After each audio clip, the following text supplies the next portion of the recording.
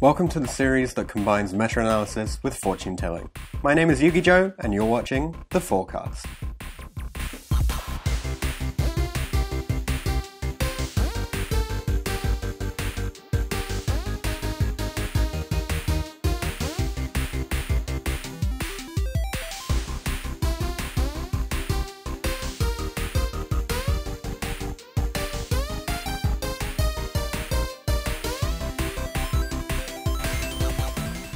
So it's been another month of competitive Yu-Gi-Oh! And of course that means we need to go over everything that's happened in November and try to figure out what's going on in December. Now, there's quite a lot of change that we can expect as we move through December into January. There's an anticipated ban list, but we probably won't see that until mid-January. But there are definitely some cool things that I want to discuss with you guys today and some really cool developments that have happened over the past month. So let's dive right in with the deck breakdown. So looking at how it is currently, Orcust very much sits on top. This is from the full month of November data. You can see Orcust sitting on top with the Sky Striker version of Orcust also creeping in there. Now, keep in mind that the Sky Striker Orcust was a much later development than the pure version of Orcust. It wasn't really picked up as a meta contender until significantly later during the month, which is why it shows up in such a small portion, but we're going to see some interesting stuff relating to that later. Sky Striker still maintains a very strong position, Salamangreat too, but some interesting things here. You can see that, Danger Thunder and Thunder Dragon really low in representation over this month. They've been overtaken by stuff like Altergeist in terms of, top cut representation, which is kind of crazy. Like, they're on the level with Dinosaur for the pure Thunder Dragon, which just sort of blows my mind. Also, interestingly, Draco Sky Striker still has not been picked up by the community as a viable deck option. I don't know whether that's because of the rise of the Orcust decks. Maybe the matchup isn't so good there. But it is a very, very strong contender, so if people start playing it more, maybe we'll see it rise up through the top cut ranks. But I just think it's underrepresented in almost every event you go to. You're not going to see very many people playing that. If we do a quick comparison of December versus November, so you can see we've got some significant changes. Orcust is down a little bit, but then the Orcust Striker fills up and beyond, so Orcust variants really taking dominance once again. Salamangreat has fallen behind a tiny bit, but not very much. I think really the important thing is Thunder Dragon has pretty much fallen off, and Loonlight Orcust as well has really cut down. Subterra people just aren't playing that as much. But Altergeist has surprisingly maintained a very strong representation at 4%, given that it has the limitations that it does, and it has the sort of representation that it does. I would have expected Altergeist to either have shot up because it was hugely popular at the end of last month, but it looks like people just sort of dropped it after the first few weeks of this month. So let's take a quick look at what actually contributes to this episode. So in terms of releases, all that we've had from Konami would be the advent calendars, which don't really impact the meta at all, and Mystic Fighters, which has some impact on the meta, but it's only just been released. So essentially it didn't really impact the December data at all. If we look at the WCQs that we've got for this, we have Exeter, Newcastle, Newry, Basildon, Frome, Great Yarmouth, and Southampton. All massive regionals that contribute towards this. There were some smaller regionals which I couldn't get the data for within the UK.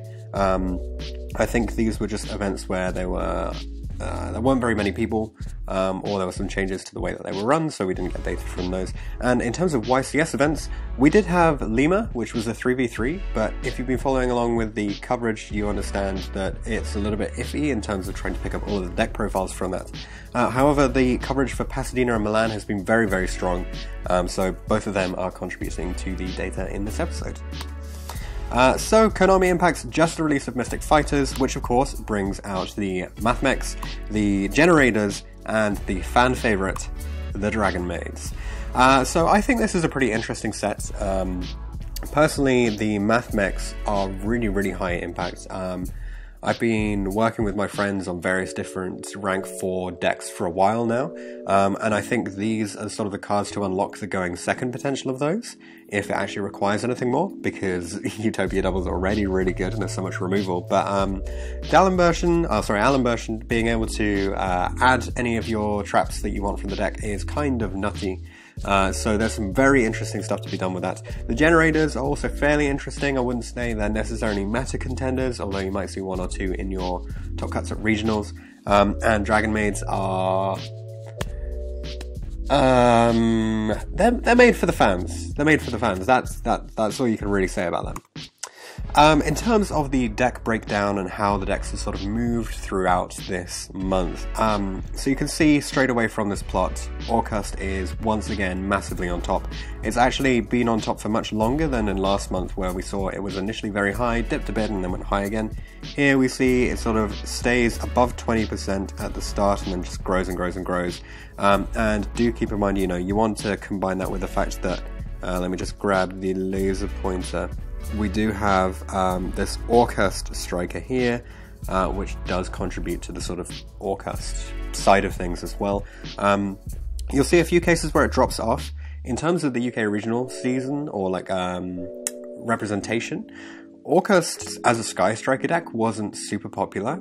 It didn't really gain popularity until the end of this month, when it suddenly became massive because it was just so good in the mirror match and so good against all of the other decks that you anticipate to face against.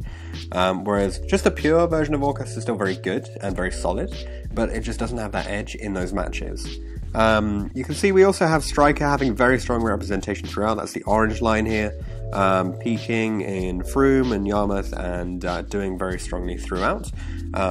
Striker's definitely a deck which has reached a point where people are so comfortable playing with it and playing against it that it can be pretty tough, but you can sort of wield, years of practice with a single deck and take it to events and very consistently top at regionals. In terms of other decks that I wanted to pick out, you've got the Salamangreat, which is this grey line here. It's fairly low for most of it, only just pushing past 20% in the Southampton regional, where I think it had 2 out of the top 8 spots, so still not, dominating in any sense. It's a very solid deck for regionals, so you're likely to see 1 or 2 Salamangrates topping almost every regional while the deck exists at the power level that it is. But as we see the meta sort of shift around, you might see that come up a little bit more because it hasn't been dominating the bigger events like the YCS events. So if other decks are hit, then Salamangreat can move into that space, just as Sky Striker did in previous formats. So I definitely think it's one to keep an eye on in the future. Otherwise, there's not really a lot to talk about. Most of the other decks that you see here are fairly random, and as I mentioned, the Orcust Sky Striker just pushing way higher towards the end of the event, end of the month. If we have a look at our monthly spotlight, so we're going to focus on YCS Milan. It's the event which has the most data available for it. So you can see here we have the round 1 deck breakdown. Interestingly, there's very high representation of the Sky Striker Orcust variant. I thought this was going to be something that only the top level players appreciated, so I didn't think you'd see it come out in such droves. But we'll discuss that a little bit more in a bit. Again, it's a YCS, you're going to have a massive other bracket because so many different decks get shoved into there. But this is one of the few events that you see where almost every competitive deck has a similar level of representation. Pendulum only has 60, True Draco only has 111, but everything else is between between 144 and 227 is a pretty small tight bracket to compress a lot of the decks. So although there was variety, people were very confident in the strategies that already existed and were happy to just sort of commit to those levels without there being one standout deck that dominated in terms of representation. Moving on to the top 32, here you can see Orcust has very strong representation, followed by Orcust Striker. So that one's quite interesting for me because you'd think if the Orcust Striker had such a dominant presence, then it would already be ahead of pure Orcust, given that the numbers were so similar from the previous slide. Apart from that, not too much to say. There's some interesting stuff with the Magical Musketeers in there. Only one Thunder Dragon is very low representation, as we saw earlier in the video. So it's not really a surprise that it's low representation in Top Cut as well. That's just how things work when you don't take very many copies of one deck to an event. And Lunalight Orcust really pushed down compared to the last few months, down to just one, I think this is one top spot in the top 32 here. Then move on to the top 8 bracket. So, gone are all of the pure Orcust. Only the Orcust Sky Strikers remain. And this data is taken from the official Konami coverage website. So 5 Sky Striker Orcust made it into Top Cut. And this is the kind of thing I thought we would have seen earlier, but it's where you know what you're going to be going up against, and Orcust Sky Striker has the stronger matchup than normal Orcust in all of those, Orcust versus Orcust Striker matchups, in all of your expected meta matchups. This is just slightly better in terms of the advantage that you can generate and the ability to break boards and set up interruptions. Having tons of hand traps doesn't necessarily gain you the value that having a YuGiOh anchor and the ability to build up an engine through engage does. But then we do have the Thunder Dragon in here, which should have a slightly stronger matchup because there's more searching in the Orcust Striker matchup, but it's not superior in any sense because already you have an Orcust engine, which by definition of what Orcust does is very, very good against Thunder Dragon. 1 Sky Striker here and 1 True Draco who made it all the way to 2nd place. I think this top 8 sort of sums up what you would anticipate from the last month of Yu-Gi-Oh! Orcust Sky Striker has pushed itself into a very strong position, and the other decks just sort of float around, and every now and again one of them pushes its way past and wins that matchup. So deck trajectories is something we looked at in the last episode and I wanted to return to in this one. So what we have is every point of Top Cut representation from the events that we've mentioned so far. And all I'm going to do is put lines of best fit onto those, which gives you a rough idea of how the deck is picking up or dropping off in popularity over the course of the month. So no surprise is Orcust has a very strong position with one of the steepest gradients. That's all you really care about. The gradient tells you about how the popularity is changing. So very strong representation throughout and getting even more popular towards the end, or at least getting even stronger in the sense that it's taking more Top Cut spots. Decks that are falling off, we have things like Sky Striker is falling off here, Altergeist is falling off on the green line here. And that one kind of surprised me. I thought that Altergeist would pick up in popularity because it's something that was hit in no way, was proving really popular in the US. And I thought that that would translate to more representation in the UK, so it's interesting to see that that hasn't happened. Instead, we've had a rise of Salamangreat. I did kind of think that that would happen if we saw Sky Striker go down, which it did in the course of the last month. You're sort of trading different control decks for one another, and Salamangreat is arguably better in certain scenarios. Maybe it's not better overall, but given the representation that we're seeing from a lot of Top Cut and people are super happy to play Salamangreat, you can expect it to rise up in popularity, so I think that's more than understood there. This yellow line here is this yellow line here is the Orcust Sky Striker line. So no real surprise, it has the steepest gradient of the lot, massively rising up in popularity. It was totally unheard of at the start of the month, and by the end of the month it's one of the most powerful decks of the format. So expect to see a lot of this moving into the next few weeks or a couple of months of competitive scenarios. Top techs, so cards that people have been playing and combining with their decks that maybe weren't super popular beforehand or just sort of shone out from this month. System Down, very, very strong against the Orcust matchup and a few others as well, so that was pretty interesting. People are actually playing this instead of Lancia, because you remove the ability for the Orcust player to actually recover at all, which is very nice. Skullmeister has come in now. DD Crow was technically more popular, but we did DD Crow last month, because people knew it was already really good. But Skullmeister has come in, people are playing it, testing it out, just various different ways to interact with your opponent, and Skullmeister is a great one to stop the graveyard interaction that's super popular at the moment. Then Dragoonity Knight Romulus, I thought I'd bring this one in because Danger Thunder has really taken on a great form in the last month. The way that the deck has been fit together with all of the new techs allows it to do some really, really cool stuff, and often that is underpinned by Romulus or something similar. So I thought I'd just mention it. Definitely worth trying out the Danger Thunder Dragon. Of course, we've seen it's not most popular in Top Cut, so it's not necessarily something that's pushing its way consistently into those, winning positions, but it's a very, very powerful deck and definitely worth considering. And the last one here is Into the Void. So this has been thrown into all sorts of decks. We've seen it in Sky Striker, we've seen it in Orcust decks, we've seen it in like FTK variants, and So tons of decks can actually utilize Into the Void. And if you've been watching and following on with the American theory that's been pushed out over the past couple of years, especially Road of the King, then you'll be able to see that Into the Void can be treated sometimes, you know, unfortunately it's not entirely all the time, but sometimes can be treated as a placeholder card, much like Upstart Goblin, which in all points in the game is going to net you one card from your deck. So Into the Void, very, very similar. It's a placeholder for any other card in your deck, which makes your deck more consistent.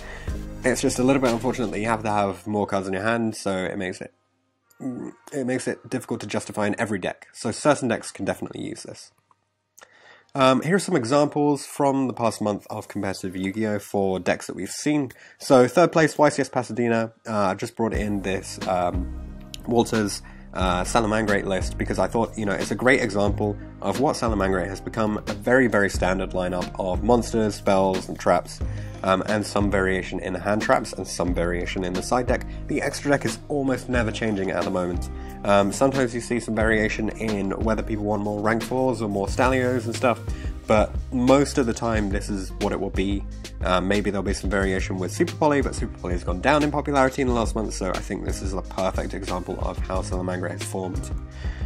Next up we have Dominic's top 8 Thunder Dragon list from Milan. So this is the one Thunder Dragon that made it in. I thought I'd mention this because pure Thunder Dragon isn't something we really see very much. You've seen from the Top Cut representation, it's not super popular.